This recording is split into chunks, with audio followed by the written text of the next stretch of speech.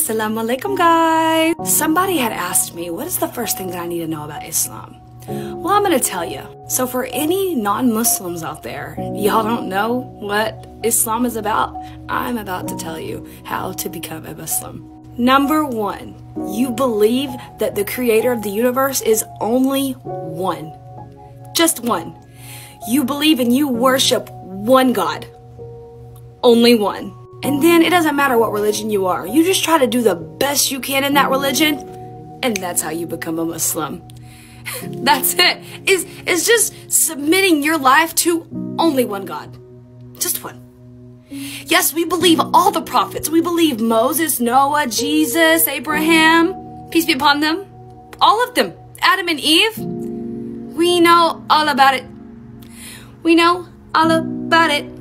So, inshallah, we'll all be guided. Assalamu alaikum, guys.